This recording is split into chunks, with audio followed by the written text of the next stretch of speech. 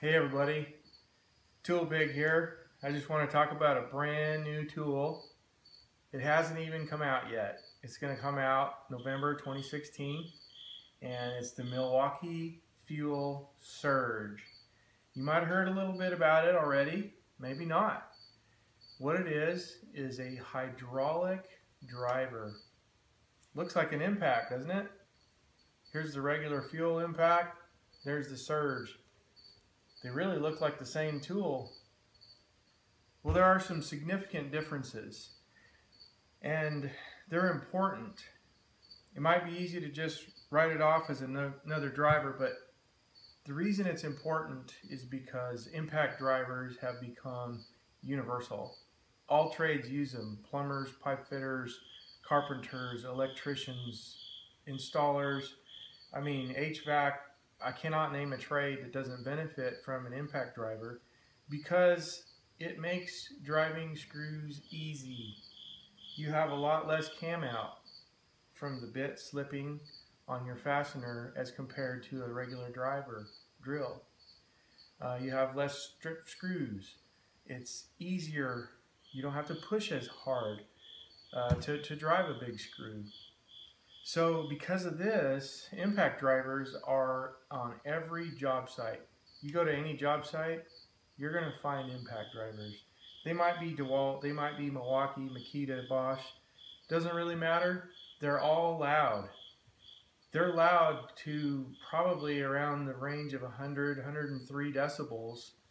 And when you're talking about that much noise this close to your ear, less than 2 feet, that's really going to stress your hearing, and it's going to cause you stress, it's going to cause hearing damage, and the higher the decibels, the less time we can work with a tool before we have hearing loss.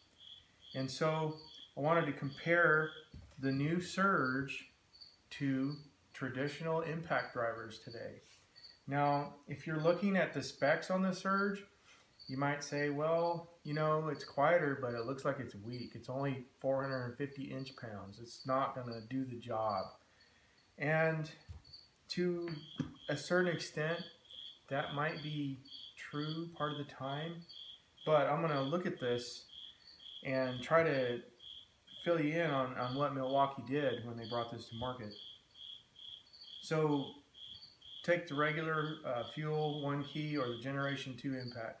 We're talking about 1900 inch-pounds maximum torque. Now, that torque happens every time the spinning hammer has these little ears that stick out, and every time they contact the anvil, they knock this bit forward at 1900 inch-pounds just for a split microsecond. I mean, it's just like that, and it's done until it turns again and it hits the next ear. Now, that's high peak, but it's very short time period. Now, you take the Surge, and they came up with 450 inch-pounds, but the torque peak is much, much longer. It's like 10 or 20 times longer in time span. Even though it's lower peak torque, it's still going to do the work because it has that torque peak for that much longer interval. And so I'm just going to do a small demonstration here. Got the Surge, treated lumber, 4-inch screws, and here's a competing impact from Makita. This is a few years old. It's a brushless, it's a top of the line driver, it's 3-speed, it's really powerful, but notice how the Surge, you know, it's right in there with the power on these fasteners. Here we go. You've probably seen me do something like this before. Look at that. It's right in there in the same power range with a lot less noise. I'll do it again.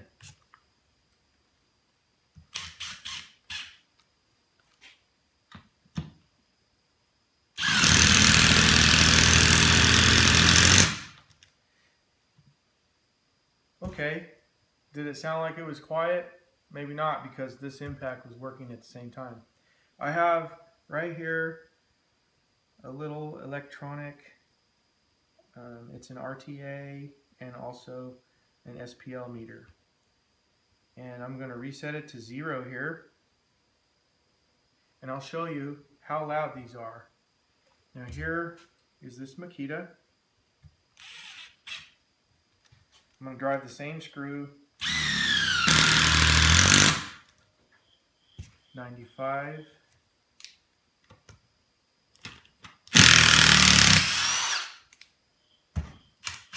This is the fuel impact.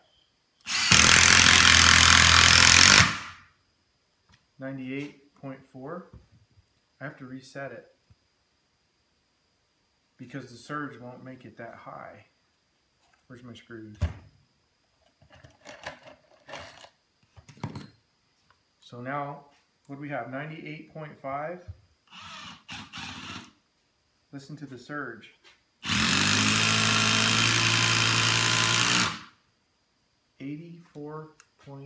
.2. I'll show you that. So that's a huge difference in sound output. I don't know how familiar you are with sound, but 10 decibels difference is twice as loud. So if you go from 80 to 90 decibels, it's twice as loud. And we just went from 84 to 98. That is significant. That's more than half the noise, or it's more than twice as much noise on the traditional impact drivers. I guess that's the surge, I'm sorry. I meant to grab that one. So this is more than twice as loud as the surge, is what I'm trying to say. And the surge does the same kind of work in the same amount of time. It's also, when you compare it to lesser impact drivers, these are you know, high-speed brushless impact drivers. If you take it and put it against a smaller impact or maybe a brushed impact, this is actually going to be faster. So the benefits are there, and you really don't see any problems. You don't really lose performance by going to a hydraulic driver. Now I'm going to go to a bigger screw. This is a 6-inch, this is a ledger lock type screw. So you might screw laminated beams together with, or you might use it on decks, or you might, I mean, there's so many different uses for these large type fasteners. And you'd think, you know what, 450 inch-pounds, it's not going to do it.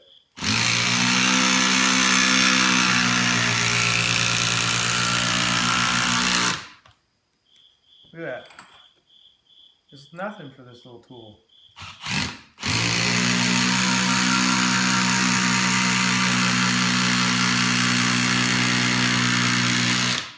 So even though it has less of a peak on the torque, that lower peak lasts longer before it drops off.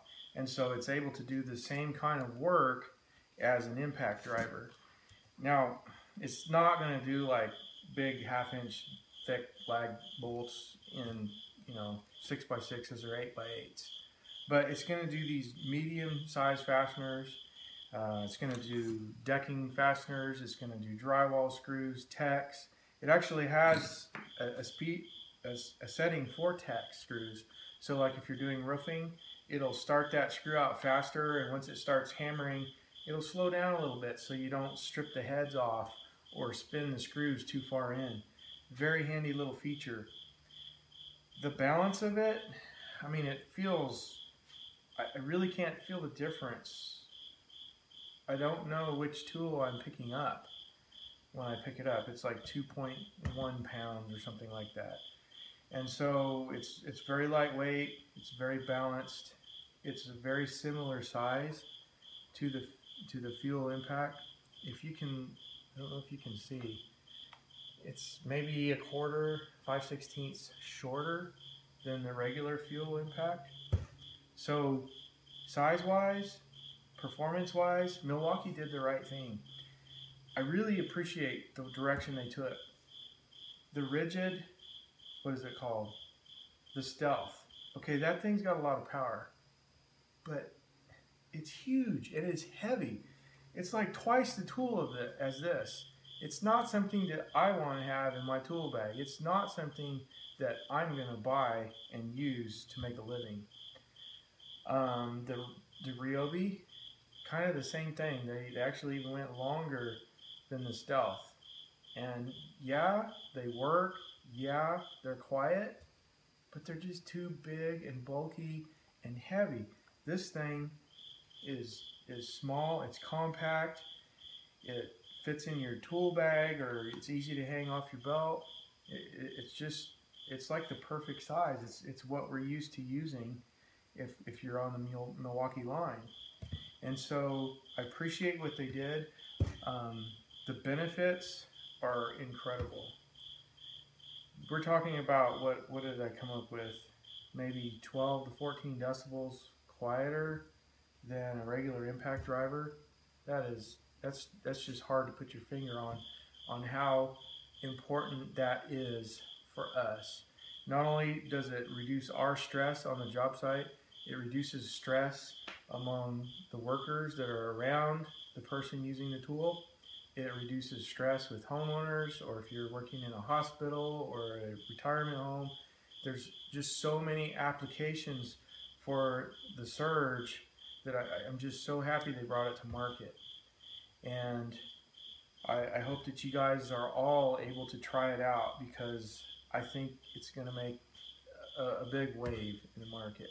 It's the way that things are going in the future.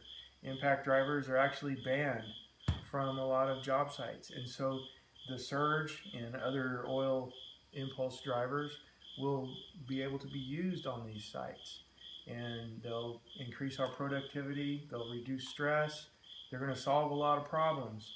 And so kudos to Milwaukee for bringing it out. It's the catalog number 2760, and it's brushless. It's got 3 speeds plus the screw drive setting. You've got not only less noise, but you've got less vibration. I didn't even talk about that. So I'm going to switch tips again, and if you could feel the difference, you'd be amazed. The shock that is transmitted through my arm, through my hands, even into my elbow, is drastically reduced. Milwaukee says it's 3 times less vibration, and I have no reason to doubt that, because when you use an impact driver, that's a sharp metal on metal impact. It's like if you take a hammer and you hit an anvil, that shock is going to just go up your arm. But if you take a dead blow hammer and you hit, maybe a log or something, you're still going to feel it, but it's going to be muffled. It's just going to be a lot softer of a shock to your hand. And so that is another benefit of this wonderful tool. If you guys like this video, please hit like. It helps me out. If you also subscribe, I'm going to do my best to bring you the best for each tool, the good and the bad for each tool. And I appreciate you watching, and tool on.